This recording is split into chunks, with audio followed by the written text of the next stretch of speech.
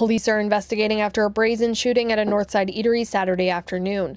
Investigators say 3 men were leaving this Earl's on 133rd Avenue and 50th Street when a gunman opened fire. There was one male outside who fired shots at the 3 males.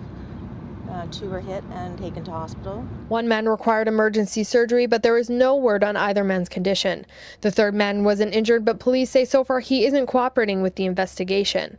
Investigators say at this point they have no indication that it's gang-related, but they do say they believe the victims were targeted. Given that these 2 males seemed to be approached right as they were leaving and there weren't any other people that were targeted, it leads us to believe that this was not a random shooting.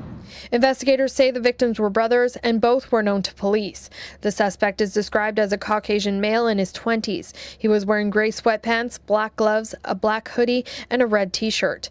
Anyone with information is urged to call Crime Stoppers or police. Reporting for Sun News, I'm Allison Sauls.